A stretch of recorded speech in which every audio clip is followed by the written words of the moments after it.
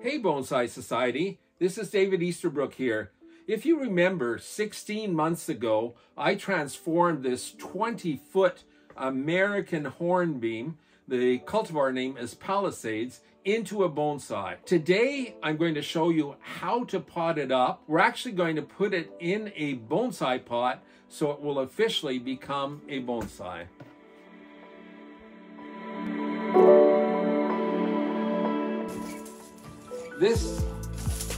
This went on top over here, as you can see, and then on top of that, we had, the top was actually, because we've got a nice thick base, not too much in the way of taper, but that's not so important. This is a deciduous tree. They never have as much taper as conifers. And all in all, it's good material because it had very nice lower branches. It grows vertically. The branches are quite horizontal and they arc downwards in a very pleasing angle. So I think we're going to be able to make a really interesting bonsai out of this material.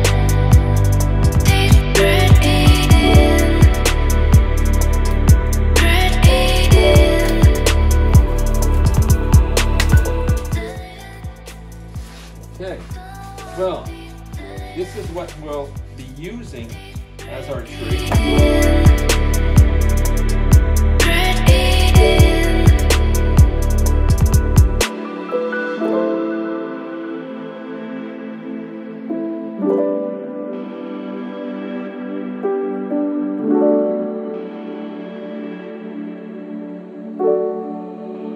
This here is our back branch. So everyone, today is the 28th of March, and we're going to be working on this tree here. Recently, I've been really busy. I was teaching at our School of Horticulture. I just came back from a buying trip in the northern U.S. I'm about to leave for North Carolina, where I'll be teaching for a week and working on clients' trees. So spring is a really, really busy time of year. On top of all of that, I have to repot so many trees. I have several hundred to repot, and so far I've only got about 60 or 70 done. So I'll have a major job when I get back from North Carolina. Fortunately, most of my hardy bonsai are still outside, frozen in my winter protection boxes, and they'll only thaw out about mid-April. So when I get back, I'll start working on repotting those trees. Speaking of North Carolina, this is a Carolina hornbeam. It's an indigenous tree. It grows as far from the Carolinas to here in Quebec, very hardy. And today I want to show you a bit. It was transformed in December 2022. The tree has developed a little bit since then. You can see that the major pruning scars are starting to heal over. You can see this nice scar tissue here all around. And if we scrape down here, you'll see where this dead trunk was removed. It's starting to heal in here too. It'll take a few years to heal in. Now, if we look at the branches, they have developed a little bit, but I think the first year was like a recuperation year. This year, it's really going to go to town. You can see that there's buds all along each branch here. And the fact that I'm going to repot it today into a well-aerated and draining soil will really make this tree take off. So now I'm about to take it out of its pot. It's really pot bound in there. And usually I can turn the pot upside down, give it a good whack, and the root ball will slide out of the pot. In this case, not. It's really in there solid. So I'm going to try to cut the pot with a pair of really good pruners. Hate to waste good nursery pots. They've become so expensive, but sometimes one has to make a sacrifice. Now we've got the hornbeam out of its pot. The roots seem really healthy. You sniff them to see whether they stink a bit. If they stink, that means there's root rot going on. It's pretty good. It smells good. Here we have an interesting phenomenon. You see this white mycelium here. This is actually mycorrhiza, and these are ectomycorrhiza that we can find on beech trees and hornbeam trees also, as well as most conifers. So that means the roots are very healthy. They're helping the roots to grow. The tree is just starting to bud out in spring. So at the same time, it's sending out new root hair tips. That means the tree is in its active growing period. And this is the best time to repot a tree before they bud out.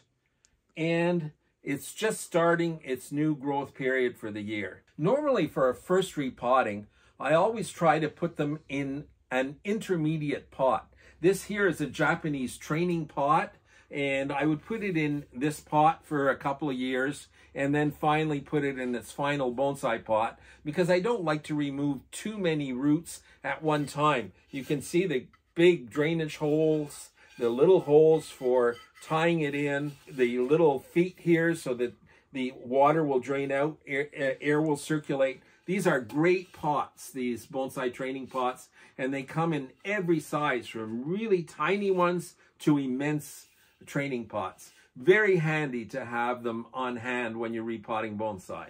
Let's get started potting this tree. Now, there's a definite order when you're repotting a tree. You always start by removing the upper soil level. Often it's very crusted, it's too compacted, and if you've used organic fertilizer, it's caked on the top. So you want to reveal those surface roots. Once you get to the real nabari of the tree where the surface roots join the trunk, then we can decide how we're going to cut down this root ball. But it's always important to start by the top.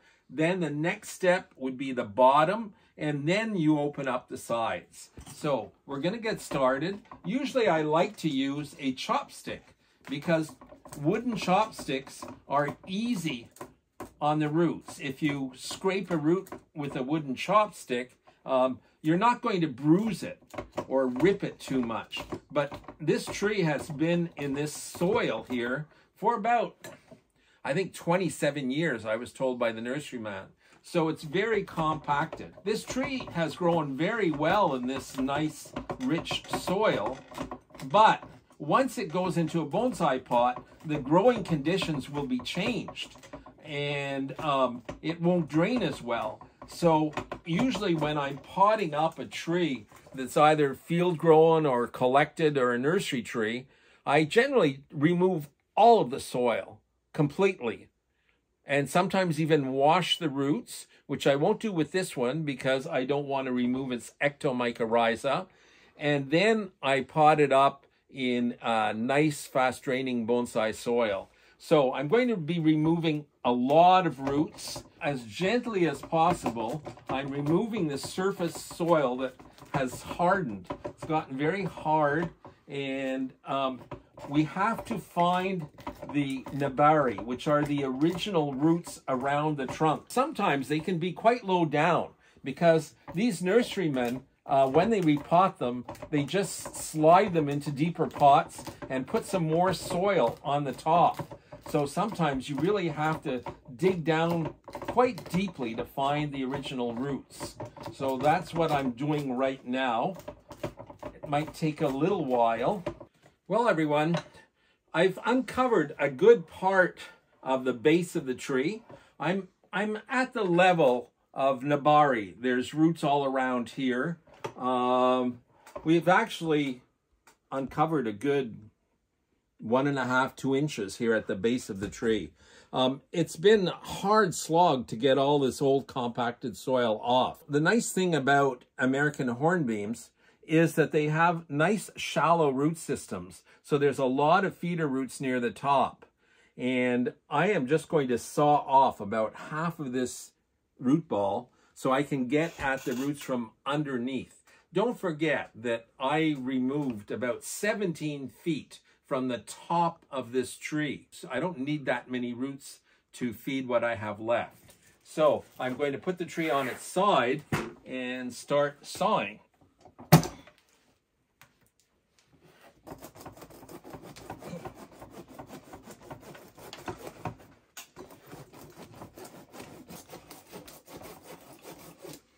Seems like I'm removing a big taproot here. It would help if my saw was a bit sharper.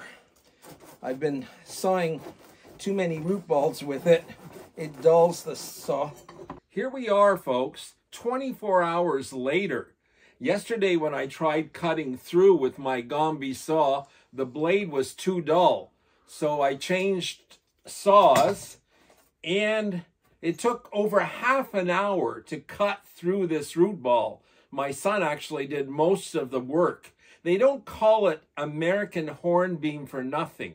Horn in Old English means hard. Beam means tree. So it means a hard tree. And it is the hardest wood in the world.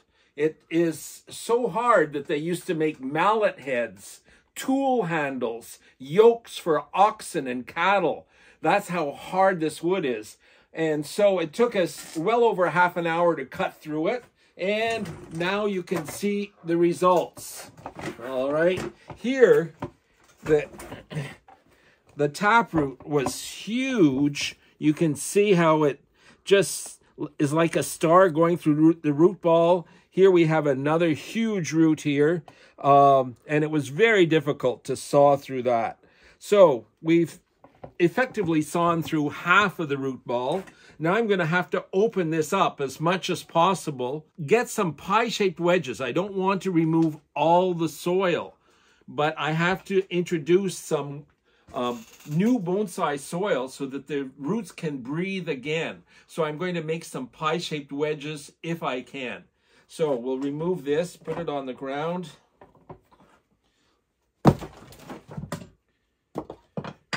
That's real hard wood. Removing some of the bottom soil. Now I'll never be able to get rid of all this old wood. So we have to open up the soil ball in between these big roots. Hopefully with time they'll rot away.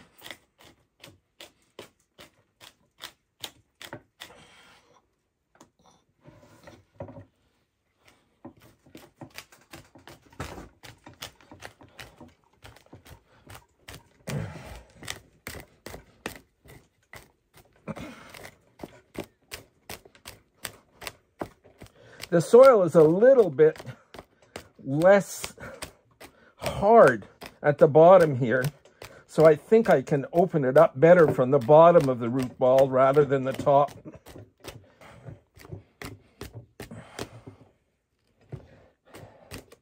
Hard to find room for soil between these big roots. They take up almost all of the root ball. Now I'm finally going to open up some of the sides here.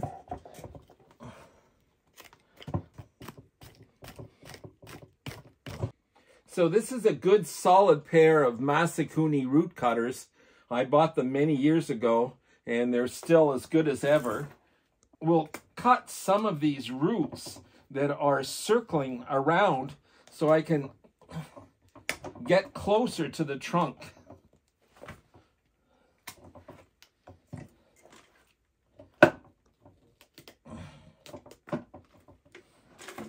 Okay, now I'll be able to get in a little closer to the trunk, make some pie-shaped wedges.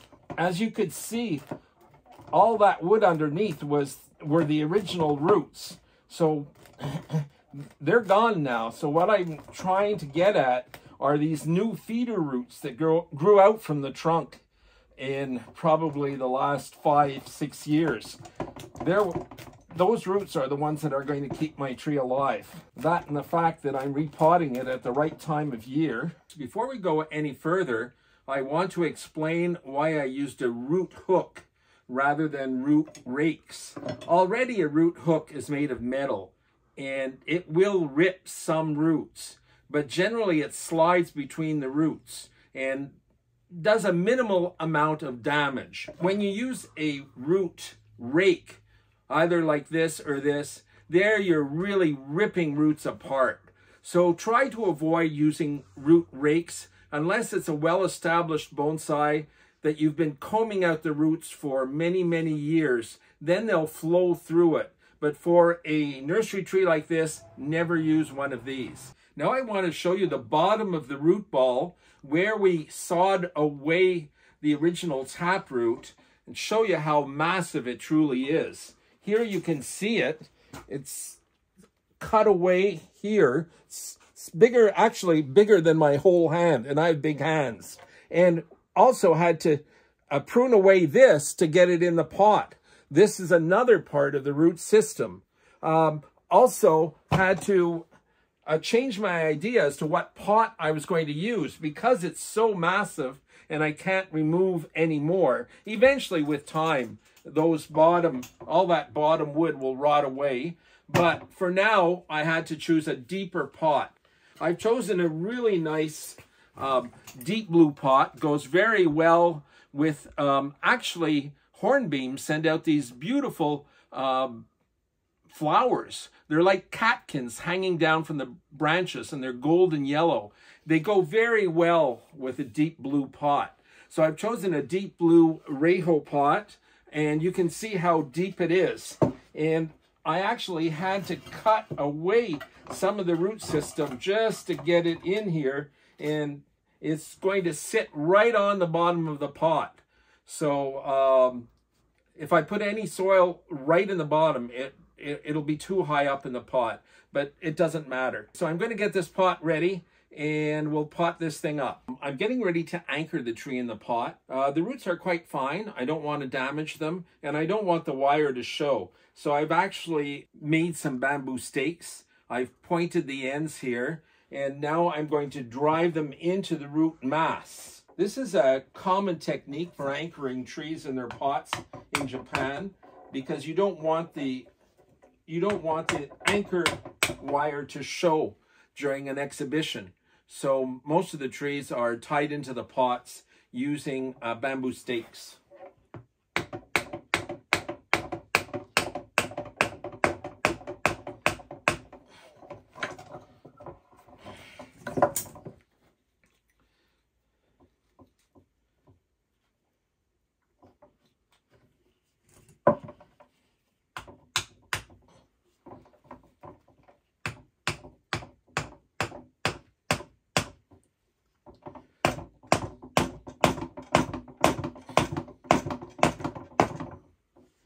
Okay, so now we're going to tie our anchoring wires on these bamboo stakes. They're too long right now, but we'll cut them back according to the size of the pot.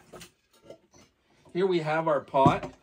It's a beautiful reho pot, but even tokonami ware containers can have defaults. Usually there's one side better than the other. They're both pretty even. I think I'll use this side here as the front.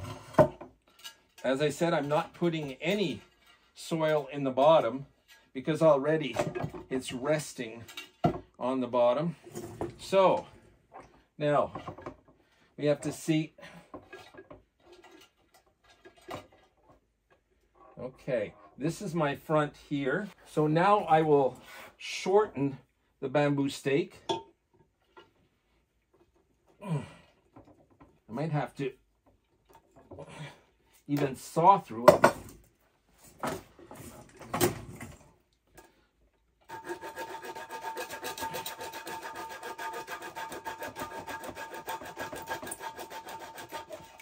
The tree has to be decentered in the pot, so we have to make sure. Yeah, I'm going to leave more room on this side. So I'm just going to cut a bit of this away.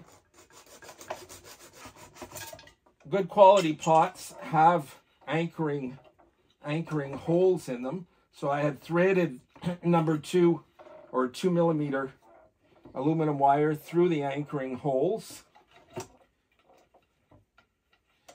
the wire has to be attached directly over the top of the bamboo. Pliers, and you push down on the bamboo as you're pulling up on the aluminum wire.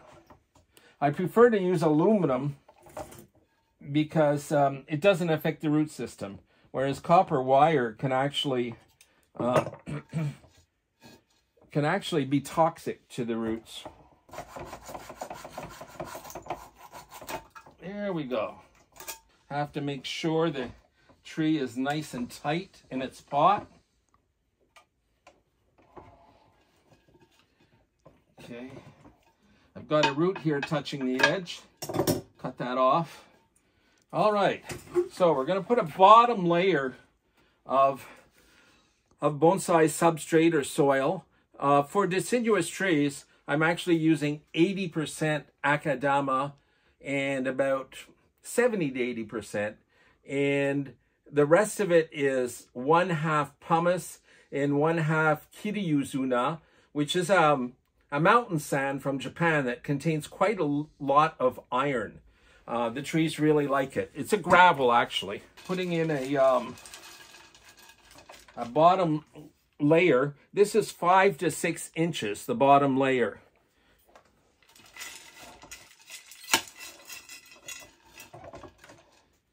This will ensure good drainage.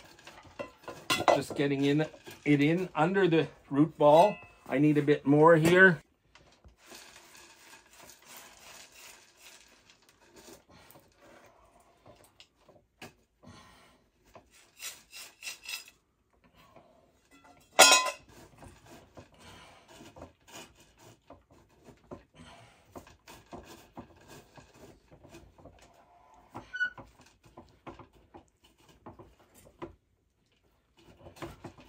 Now you have to make sure that there's no vacuum, no empty spaces under there, because if there's an empty space under the roots aren't, if they're not touching any soil, they'll just dry up and die. So you have to make sure the roots are in contact with soil.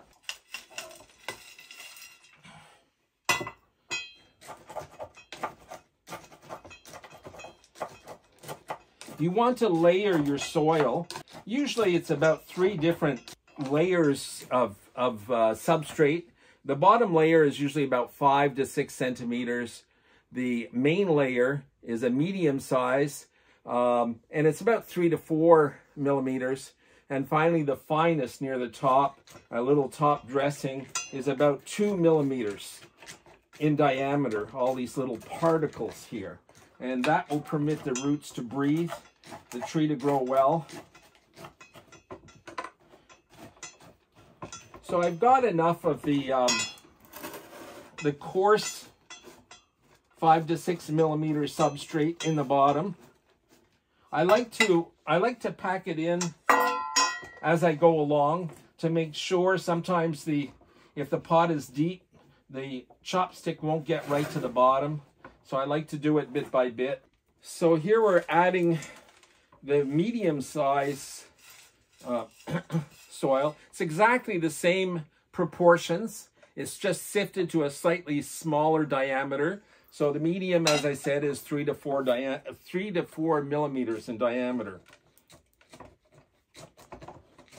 It should be about, for a pot this size, should be about the majority of the soil should be about this size. And now I'm just working this in. Not forcing it too much, because I don't want it to fill in the pores between the coarse soil mix at the bottom. You just keep working it in. Your chopstick should always be at an angle and pointed towards the trunk. And you shouldn't be shoving it like this. You should be inserting it and turning it, either back and forth or like an auger, turning it around like this to work the soil in towards the trunk. As I said previously, what's going to keep this tree alive is all these fine feeder roots around the trunk. So we have to keep them nice and happy, give them a nice growing medium. This here is all the medium. There's a lot of these fine feeder roots sticking out. I'm going to, eventually they can be cut off, but right now I'm going to cover them with a bit of fine. And then after they're covered, usually for the health of the tree, to help it recover, I put a thin layer of sphagnum moss on the soil surface to keep it moist until to give the roots a chance to fill the pot up again. While I'm doing this, I want to talk to you about the last video I did on that crab apple. There was a comment about it saying, why is it necessary, or it shouldn't be necessary, to use bonsai soil when the tree grows quite well in black soil in nature? It's not, yes, a tree can grow well in black soil, and pretty well any type of soil, but the difference is that in nature, the soil drains. The water goes right down to the water table below the ground, and the roots don't rot.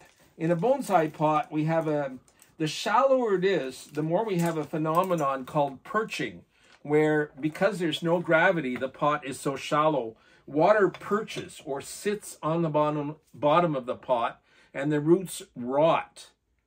That is why we do not use ordinary soil in a bonsai pot. It's the depth and the length of the bonsai pot that affects the drainage in our pot.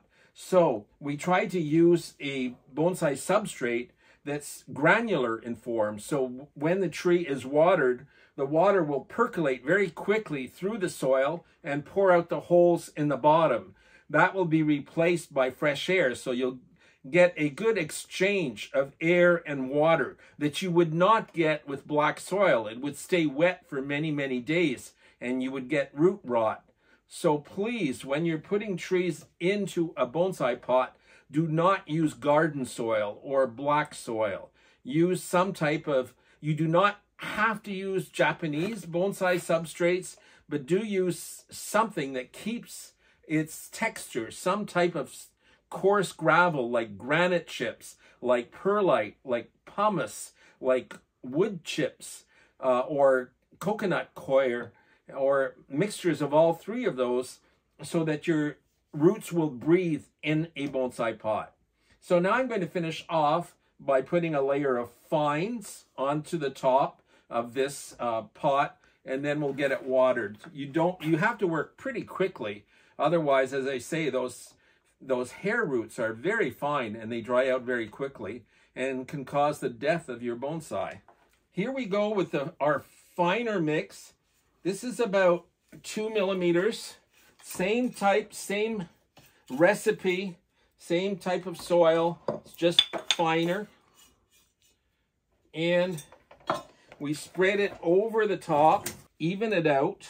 Now there should be a collar. You should leave a space between the pot and the soil mixture. But don't forget, when this is watered, the soil will settle also, will settle down. So I have to pack it a little bit, tamp it down, and when it's watered, it'll settle down, and then we'll get our collar between the soil line and the pot. You have to be careful when you're tamping down akadama, because akadama is actually quite soft. The roots can grow into it. And if you tamp down too hard, you'll crush it and it'll turn to powder. And that is not what you want in your bonsai pot. The powder will sift between all the pores between your granules of soil and block them. And that will prevent good aeration and drainage. So you don't want to tamp down too hard. I always start at the edges and work inwards. And then if there's too much, then you just finish off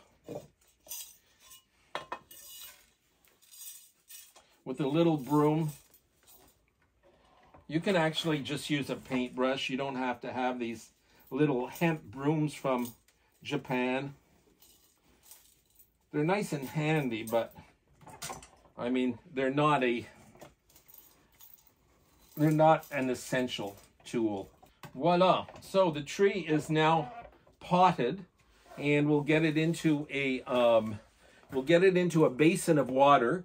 The water will go right up to here, all right? You can throw in a few, maybe a capful of Super Thrive if you want, and you have to let it sit in the water up to here for about 15 or 20 minutes for the first watering, because this soil is very, very dry, and it takes that amount of time before it absorbs the water. Often people think their tree is well watered. They just water it with a hose or a watering can, and I stick my finger in it to show them that underneath the surface, maybe half an inch under, it's bone dry. So be very careful. The first watering, you really have to saturate your soil mix. And I think the only way you can do it is by immersing it in a little basin of water. The tree has now been soaked in a basin of water. It's about 20 minutes before I took it out. And I've covered the roots with a thin layer of sphagnum moss to keep the roots near the surface constantly moist, not wet. We just want to keep them moist. So this really culminates a 16-month journey from when I started off with this tree.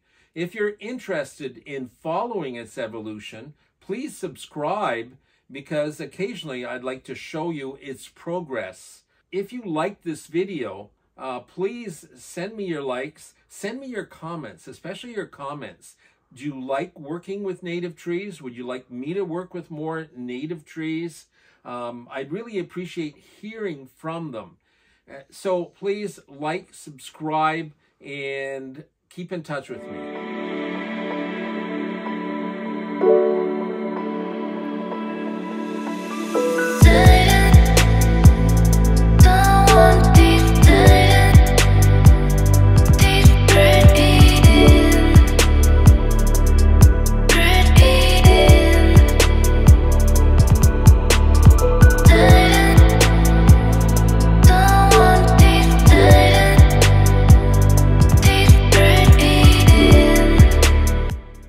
On the topic of nursery trees, I recently bought this really interesting cultivar of a Japanese maple.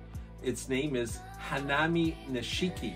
If you're interested in seeing me transform this tree, I'm offering you a challenge.